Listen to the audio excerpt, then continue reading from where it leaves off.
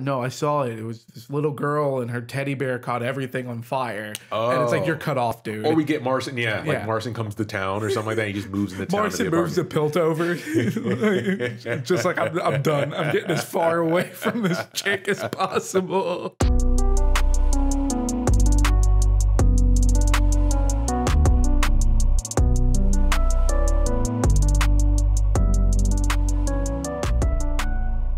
Welcome to Casuals of Runeterra, episode 84. I'm your host, Ryan, here with your other host, Hetch. What's going on, everybody? We're back. We're back with what we promised, some more Annie. Yeah.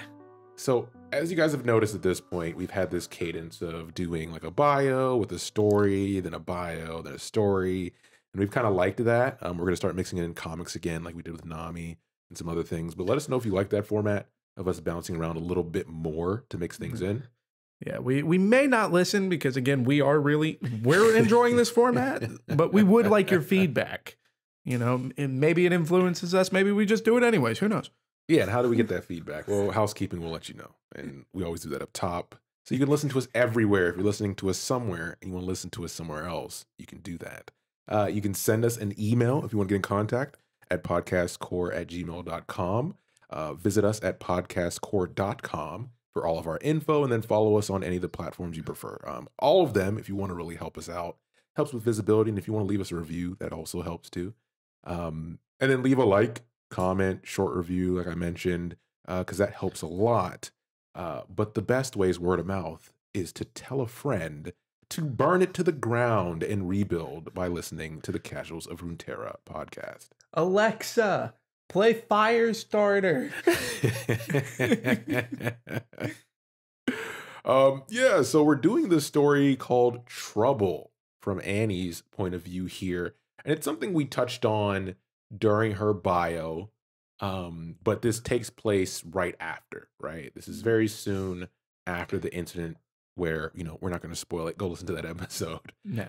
It's literally the last episode. Like, as far as like to avoid spoilers with Annie's story and the Runeterra card game, there's clearly a lot of time in between. Yeah. Like there's stuff that we don't really see, like as far as happening there, and Trouble kind of fills in that gap. Like we get a little bit of an idea of what life was like for Annie in between, and that's one of the reasons we want to touch on it. Yeah, that's a good point, because in the art for Annie in the card game, one thing that stands out to people is she's definitely like a young child, whereas here she's a toddler, right? And from her story, she's a toddler. And that's kind of the Annie we knew right when the game came out. And then they changed her model and they kind of aged her up a bit as her story changed.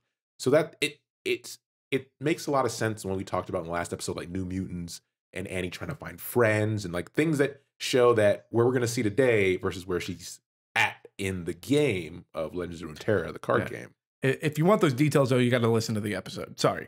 Yeah, it's not free. It's not free. I mean, it is free, and that's part of the problem. We don't charge you. So, You know what? Actually, let's just do this. All right.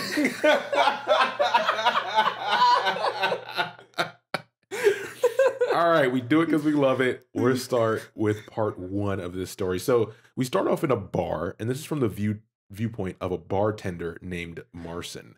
And he kind of keeps himself, and he talks about how he's a man who's good at keeping to himself, and that keeps him out of trouble, the natural trouble that comes to a bar like this, right? Kind of in the middle of nowhere on the outskirts of town. Some good for nothings come through there very often. So you have like cloaked figures, shady deals going wrong, the kind of stuff you expect.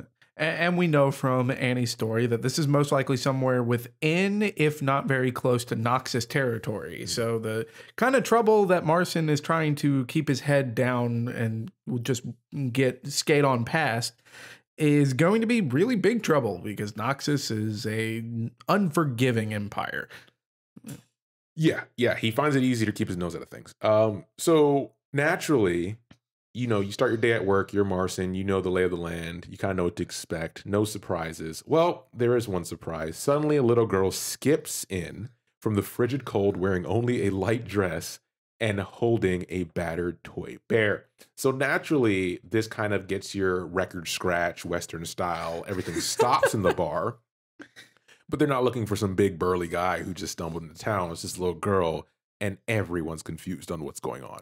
So she does the cutest thing. She gets on the, stands on the stool.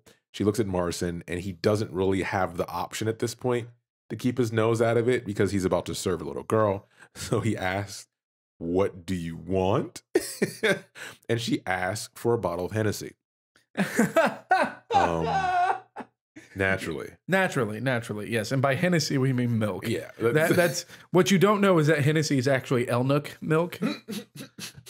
So that's Riot told us not to let you all know that, but I think it's time. Hennessy is Elnook milk. But like one of the things here, as far as like with her parents coming in, because we know the look of Annie really well, but she is coming in like dress wear that isn't fitting for the season because we're in a cold season, whether it be like late fall or in the winter. And she's got a very short sleeved dress and not really like a long kind of skirt there. And all of her clothes are frayed, like they're very well worn. So this is a beat up looking street urchin that's walking in with a big old smile, asking for a glass of milk, please. Listen, we love our street urchins here, and we love our street urchins, yes. But this one of the other things that sets Annie apart from the other street urchins is that with this disheveled look, we also see a stuffed bear. And from Marson's point of view, it's a stuffed bear once well crafted, since well loved. The stitching at its limbs were visible after many years of stress. Somewhere in its life, it had lost one of its button eyes. So this is the other thing that sets it apart from the street urchins. Yeah. But for Marson, it's just a teddy bear at the moment. And everyone who knows Annie's story is going, "Ooh, boy." Let's hopefully we keep it that way, right? So he's like, okay, she just wants a glass of milk. He can do that. He's a bartender. So he reaches over to the container with the milk. And as he's grabbing it, he notices this mountain of a man. They just says it's a large mound of muscle covered in scars, whose intent is obviously that of a bounty hunter, right? He just has ill intention in his mind. He's up to no good. So once he does that, Marson kind of gulps because he's like, God damn it, this isn't going to be good. So obviously the bounty hunter kind of looks at the girl and he asks her, wouldn't your parents be worrying, right? Oh, your parents are going to be worried sick. You're not there. And she lets them know they're dead. It's like, okay. Yeah. A very light and uplifting story. Yeah. They're dead. They're dead. Yeah. But she keeps saying that she's not alone. Tibbers is here with me. Yeah. And talking to Tibbers, like actively talking to the bear. So that's really going to help with this image of like this girl is totally all here. And Marson does this smart thing. He does the passive aggressive thing where he slams down the glass of milk so that kind of interrupts the conversation naturally. And then she politely thanks him and plops down a surprisingly large bag of Noxian coins on the counter. Now, this is a problem because, like we mentioned, there's a bounty hunter in her face, in her grill, asking her a lot of questions about her family and what she's up to, little girl. And one of the coins falls out of the bag and rolls across the table. And once again, Marson's like, well, shit, hopefully nobody sees this. He kind of claps on the side and tries to slide it back up slowly. But the guy definitely noticed the bag of coins. And immediately is like, hey, that's a mighty big purse for a mighty small girl. And like Marson is obviously kind of thinking that, he's out of the woods before this happens because, hey, the parents are dead. Like, this is an orphan. No one's going to pay you for an orphan because an orphan doesn't have anybody. But your paydays are suddenly back, and all that's holding you from your payday is this little orphan. Yeah. So Marson now knows is like, no, he's gonna throw down. Like, yeah, I could take her. Yeah, he's sizing up this little girl. But I mean, for Marson, it's hey, I keep my nose clean by not getting involved in this. So he grabs one of the coins out of habit and is like, okay, well, I'm just going to leave you all to this conversation. Yeah. And the conversation goes as such. She says, after you ask, it's a mighty big purse. She says, Tibbers found it. The girl replied. The bounty hunter snorted. Is that so? It was on the man who stopped me in the road. He was a real meanie. The girl took a sip of her milk, her attention back on her bear. That's too bad. The bounty hunter leaned in closer. on his stool, hand sliding towards the purse. The girl looked up at him, a playful smile dancing across her face. Tibbers ate him. Now, remember, at this point, they have no idea who Tibbers is. Like at this point, Tibbers is this ragged teddy bear that she keeps talking at. You know, she's a crazy little kid. Yeah, it's like we're talking about Tibbers ate him. We see a little bear. That doesn't make any sense. Things aren't lining up. So he doesn't believe her at all. And it says, for a moment, everything stood still. Then the bounty hunter laughs, right? Kind of cutting across the room. So it was a case of where Marston didn't want anyone to get her attention, or her to get anyone's attention. She got the bounty hunter's attention, and this kind of ruckus and back and forth are pulling the other guys in. Right? They're starting to listen in. She now has basically the bar's attention, and I do like the way that it's written here too, because it gives another feeling of like that record scratch moment. Yeah. So you got it when she enters the bar, and now it's happening again with this little girl getting in big burly bounty hunter's face, smiling and saying, "Hey, my teddy bear ate a dude." So it's written really well, and you get that as far as like, you know, the bounty hunter just starts laughing and it cuts across the whole room. Yeah, and you know other people are going to be laughing too, because it's like, what is this scene that's happening? Like, whether you saw the coins or not, it's like, why is this dude in this girl's face? Yeah, yeah. And so he plays into it. After he laughs, he grabs Tibbers and he's saying this old thing kind of thing. And that's when things shift, is when he touches the bear, and her voice is when it is the change. So if you've listened to our last episode, we talk about magic being portrayed as words spoken, but physically changing the atmosphere. And this is one of those moments, and we're familiar with it. They are not. So she said simply, "I said, let Tibbers go." And this is where it gets bad. This is where it gets really bad, because and at this point, you know, Marston's got the coin that he was already trying to hide away. So he's got a coin, he's pocketing it, he's trying to get out of there. He hears the "let Tibbers go," and he can sense that feeling in the air, that difference that is being carried off of the magic powers that Annie has. Yeah. Despite the fact that no one else has noticed it. So he kind of freezes in his tracks for a second, and then he, you know, starts going again, because it's like, what? No, I don't get involved. This is how I stay alive. And it's in that moment of hesitation that everything goes wrong. Yeah, and I'm just going to read again from this point where it talks about it. So it starts with a flare of light, and a burst of heat erupted from the girl. Too late, Marston threw his arms up, crying out in pain. He stumbled back, knocking into the shelves behind him. Several bottles crashed around him as he ducked beneath the bar, cursing his idiotic hesitation. The screams of men and the sound of breaking wood punctuated a growing roar of flame. A guttural, impossible sound reverberated through the air, rattling his bones. Marston crawled, still half blinded, toward where he hoped the doors to the kitchen were. Around him, the screams heightened, then stopped with a stomach-turning crack. Now, dude, it's one of those things where I've never been flashbanged before. I've never been pepper sprayed before. I have been to some really good haunted houses where your sight's taken away from you and there's a bunch of atmospheric stuff going on. But this is a whole nother level, because you got to think about it. It's like you're robbed of your sight. You only have what you had, like the bad image okay, so Marston is picturing what's going to happen next, because he's seen a bunch of, you know, bad fights go wrong, but he has that intuition, right? So he's picturing the worst, and that's why he's heading out to the back door. Right. But then the thing happens, and it's so much worse than he thought it was going to be. And now he's blind, and all he can hear is sound and feel heat. And that is something that I just don't. And we all know what it means as far as the stomach turning crack. Like the screaming is being stopped because someone's neck is getting broken. Yep. So Yeah, no, by far so much worse than what he was ever calculating on, because you know he was calculating on some poor girl getting taken advantage of by a bounty hunter. Yeah. You know, Classic, especially in these times. in this economy, you take your Noxian coins and you get out.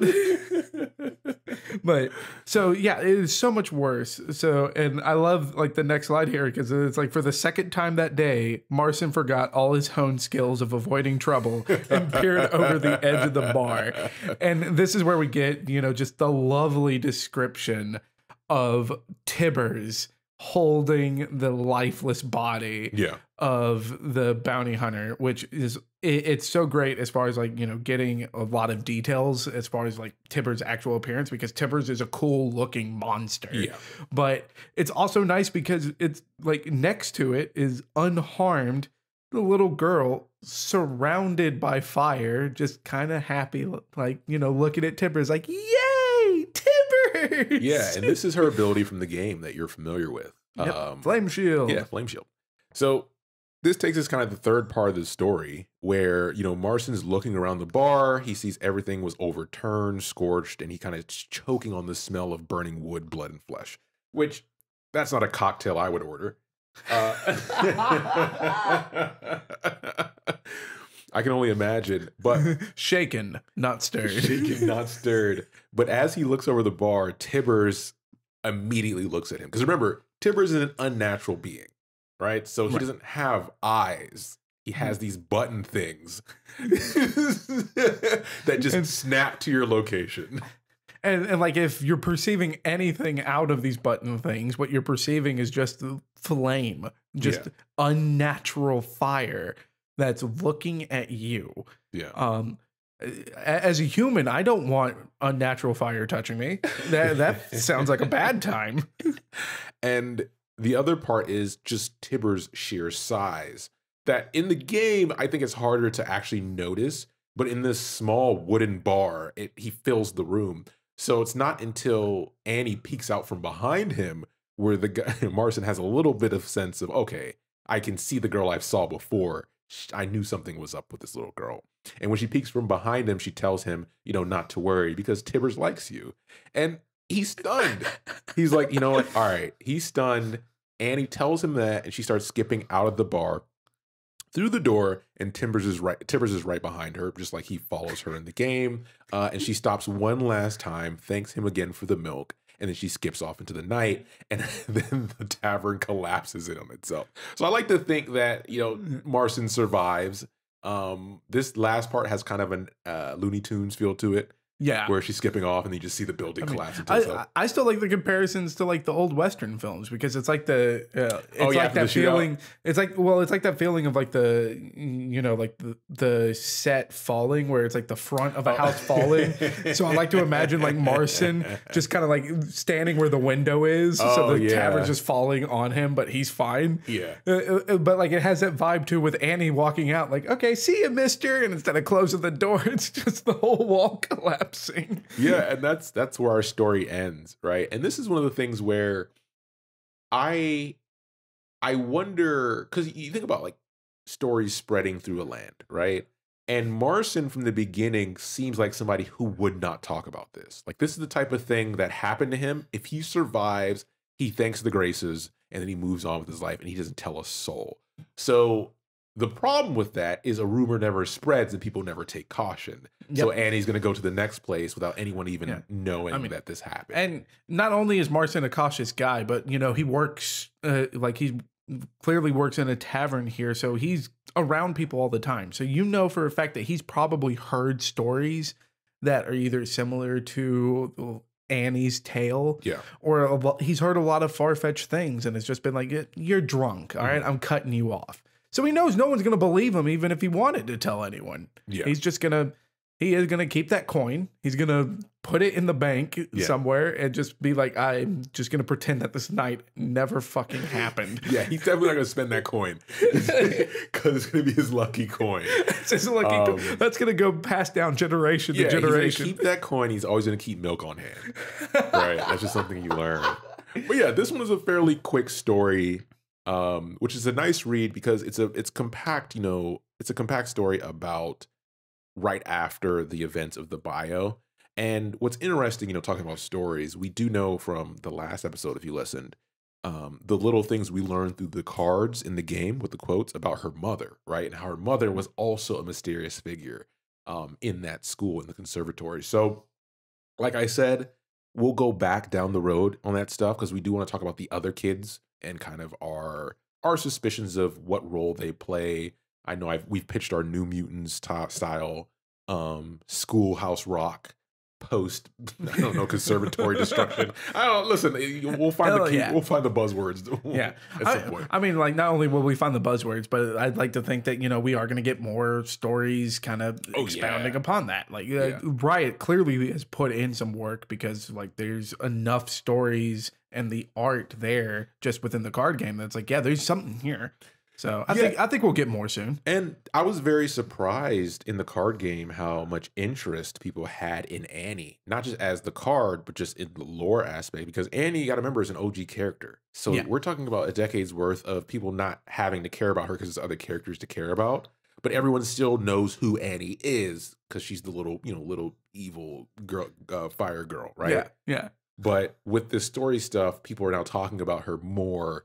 So that's the kind of thing Riot likes to see to decide where they want to focus. Now, I don't really have anything. Usually at the end of these bios, we like to dip back into Arcane territory because we're coming up on the next season at some point. And I don't think we'll get here. I don't think we're at a point where we start dipping into Annie stuff. No. Or, Noxian.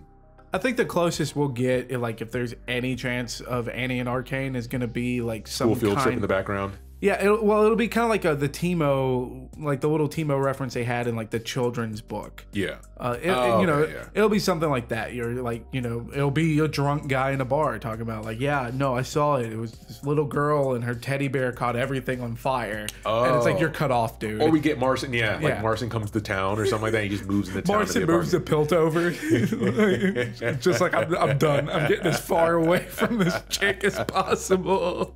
Smart move, Marcin. Smart move. But as always, that's it for this episode. We kept this one short. So as always, thanks for listening. We'll be back soon with the next episode. Take care, everybody.